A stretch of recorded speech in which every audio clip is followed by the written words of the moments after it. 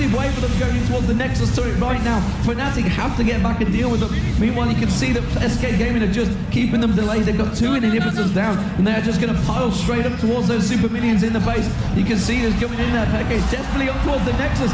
Kevin is going to be able to get him towards him. He's trying to do it, but meanwhile, they're in the base. Yellowstar's trying to defend them in the base. Peke is trying to take the Nexus down. Is anyone going to be able to deal with this one? Catches him with another axe. He's very low on